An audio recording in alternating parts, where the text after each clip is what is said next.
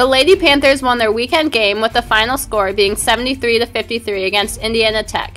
This win lifts Davenport to 16-1 overall and 9-1 in the league. Taisha Stokes scored a career high of 28 points. With their struggling history in Fort Wayne, Davenport men's basketball beat the Warriors with an impressive score of 77-46. Javante Ford and Nick Gamble combined had a score of 35 points. Come and support Davenport's basketball this Wednesday where they play Marygrove, with the women starting at 5 and the men's at 8.